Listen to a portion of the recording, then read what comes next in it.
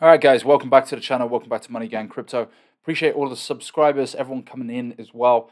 Today, we're going to talk about a bit of an update of what's been going on in the eHEX Pulsechain ecosystem, and then just generally as well, what's been going on in the general markets. What a day we had yesterday. Like, you talk about that parabolic movement, that kind of movement that you probably see or have heard of. Like, eHEX went through that. It used to have these crazy leg up days and then a bit of a drop down and then this massive big leg up. But to see it in real life, to be a part of it, was real interesting. So I know a lot of people are saying, well, we're nowhere near sacrifice price when it comes to PulseX. We've still got so much ways to go in order to really outperform many of the altcoins. To be where we're at in the stage that we're at the moment, to see these leg ups and to see money being deployed is real interesting. And where that comes from is also another interesting question. Wallets that are associated with the PulseX sacrifice wallet have been deploying funds, but not only that, it creates a snowball effect. So all of this, as there's money being moved around, you would have noticed that there was a lot of money that came across onto Bridge, as people didn't want to miss out on the magic carpet ride or the snowball effect of purchasing from a PulseX sacrifice wallet or an associated wallet with the sacrifice wallet. And so it's very important to keep that in mind. Now, there are other players in this system. There are other whales. There are people that want to get out. There are, quote unquote, bad actors, individuals who aren't really about this system. They want to extract as much value as possible. And even though there might be some OGs that defend them, at the end of the day, they have been seen to be individuals that don't want to be a part of this system or don't want to be involved with this particular crypto. So they're going to take profits. It's just part of life. It's part of the cycle of life. You have to have individuals come in, come out. Maybe they're a part of it for a season. Maybe they want to be a part of it for a year, 2 years. Maybe the circumstances have changed. We don't always know, but let's just be honest and be unbiased here. There are going to be wallets that are going to sell on the way up. So it is what it is. It happens. Let's have a little recap of what happened yesterday. So as you guys know, and I brought attention to this, wallet E558, which was associated with the PulseX sacrifice wallet, was deploying 10,000 clips into PulseX Inc. and pHEX and PulseX. Now, why was it not deployed onto eHEX? A lot of people kept asking me that because there was the forked version that they were buying of eHEX. I wasn't 100% sure if it was eHEX at the time. Looked over the wallet, looked over the transactions. There was no eHEX bought up. And I think this wallet, this entity, this individual doesn't like the fact that Lance Parker, the individual who started BankX, became a massive whale pretty much overnight when the God whale sacrificed for their stablecoin. Now, there's a lot of, for those of you who are new, there's a lot of conspiracy or rumor as to why that individual did what it did. And maybe it was a case where that individual's position wanted to take some profits. Best way to do it would be to just sacrifice for another project. Who knows? There's loads of different rumors as to why that particular wallet got so much hex. You'll remember that it had approximately about 850 million hex. It has now got 700 million, hex left remaining within the wallet itself, and has put up buy walls around the 2-3-4 cent mark, I believe. Don't hold me to it. I haven't got the figures in front of me. However, I think it's quite obvious. BankX has been told to sell their $8 million worth of hex. That is the approximate value at the moment, well below the 0.0122 mark, as they haven't actually provided their 0.999 silver-backed crap coin stablecoin. They've been a fake entity. They've done a promise. They did a sacrifice whereby you should have no expectations. I'm starting to get annoyed with that word. I really don't like it. But no expectation sacrifice for a stablecoin backed by silver, which hasn't actually been deployed. There's been a lot of entities that have made offers. There's a lot of entities that have been trying to get that hex into better hands, into more reliable hands. And that individual's been silent, stonewalled everyone, and decided to put in sells on the way up. Now, people just don't want to give that individual millions of dollars. It's as simple as that. They want to make it as difficult as possible. Why should someone get an easy layup when it comes to that particular crypto. And that crypto will be stifled. Richard isn't going to just deploy a bunch of USDC or ETH. He's not going to just do that and give it to an individual who's essentially holding the crypto hostage. Again, the individual can put in those liquidity walls and has done. However, who's going to be the first person to buy it up?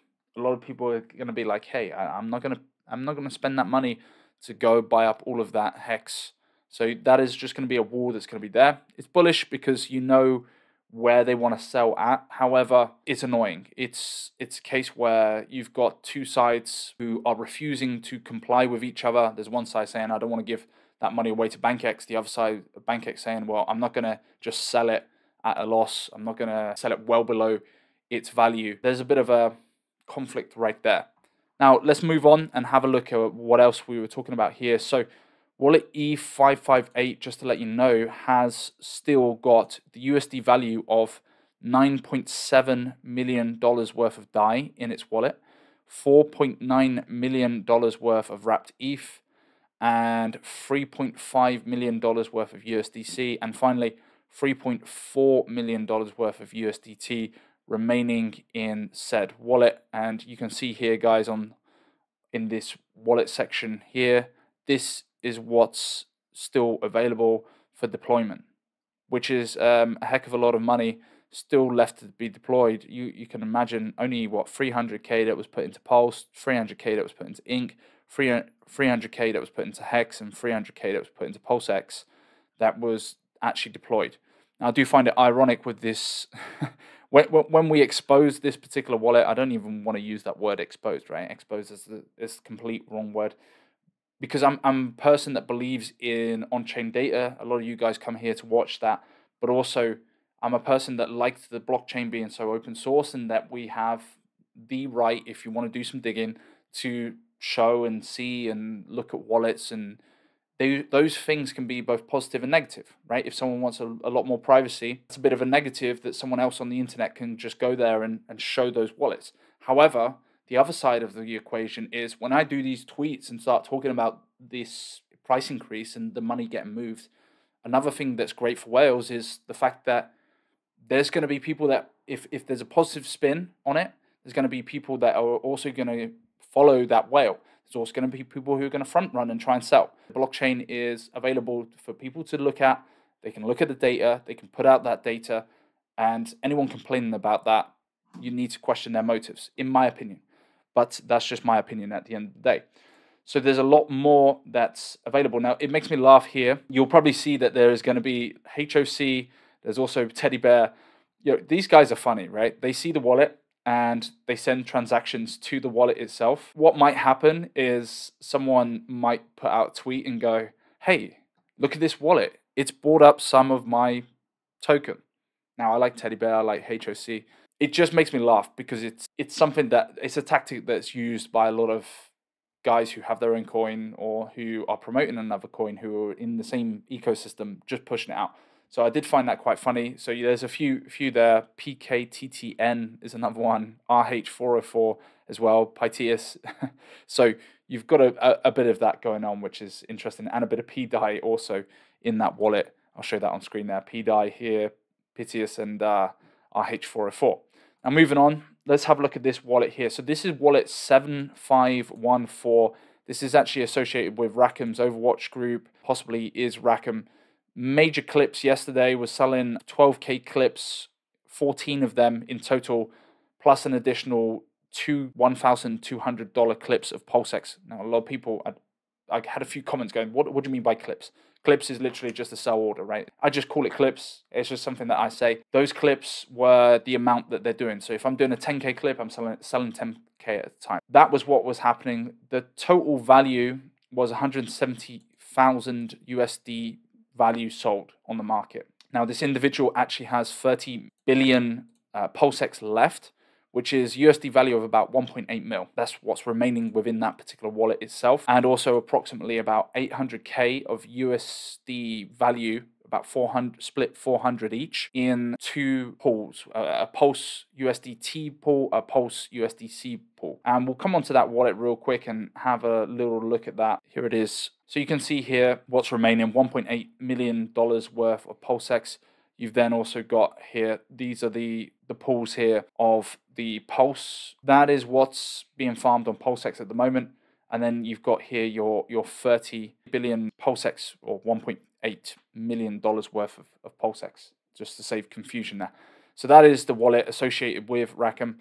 Now, what's my personal opinion of Rackham? Some people were talking about it. For those who haven't been in this ecosystem or don't know, Rackham was a big-time whale who came into HEX, I believe, early. He also made money outside of crypto. He's got a questionable background. Some people have done some deep diving and digging into him as an individual. He had a group called Overwatch partners that sacrificed heavy. They were the biggest sacrifices for PulseX. And yeah, I mean, he's a questionable guy. He uses a lot of Bible verses in his bio. I've actually been on voice calls with him. He had a group chat. So just before Pulse and PulseX launched, so it took about two years for it to launch, we were all in a group chat. Myself, Haunted, you probably know Haunted from Up and UpX Token, and a load of guys really who were in that group chat.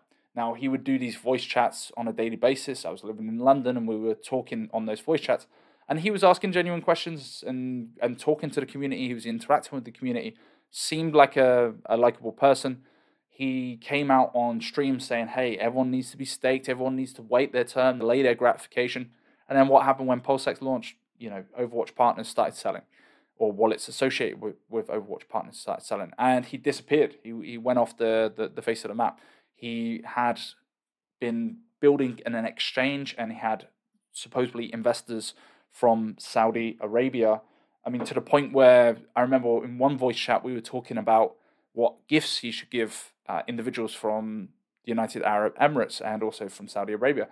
I have extensive knowledge of that, had a previous partner who was from there. So I was giving some advice. I was saying, you know, this is what you should buy. This is a gift that might be good for someone who's like a sheik or an individual like that. Now, I don't know if that's completely true in terms of the story itself. He seemed a nice enough guy to be able to talk about that and talk openly about that. Now, a lot of people relied on him because when you see, we have certain biases within our mindset. When you see someone who's very rich and successful, has the backing and the social credibility and social proof from other individuals, as a rich investor, a guy who's a billionaire, who's come from nothing to something, famously said that he was previously homeless and was in a really dark place, then found Christ and the whole shebang like that.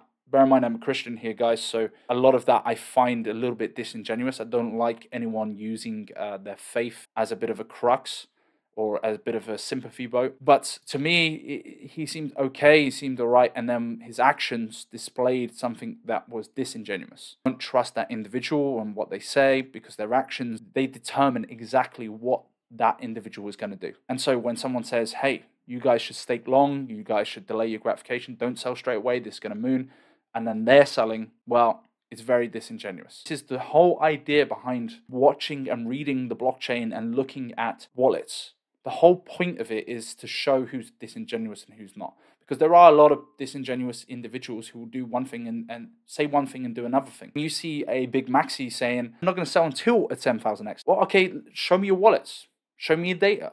Why don't you use a domain name service whereby you can associate your name to a particular wallet address and people can see that wallet? You're putting it out into the open. There's only one individual that I know who's done that. That's Gary Woods. He's taken a lot of criticism for it. I personally think it's a very valuable thing because he's a public-facing figure. He puts himself out there. He's speaking to Altcoin Daily, for example, last night. So he's a very respected individual. And he shows all of his transactions, right, from that particular wallet. Individuals can do that. However, they're quick to say that I'm not going to do one thing, I'm not going to sell, and yet they're not going to show their on-chain data, they're not going to show their wallets. If you're really about that life, if you're saying that you're about that life, then why don't you put your name out there on a domain name service such as like Pulse Domains or ETH Domain Service? If you like the video, please like, share, and subscribe. There's also the Patreon as well, and a Telegram group chat, t.me/moneygangculture. All of the details are in the description below. Appreciate all your time. To the next one.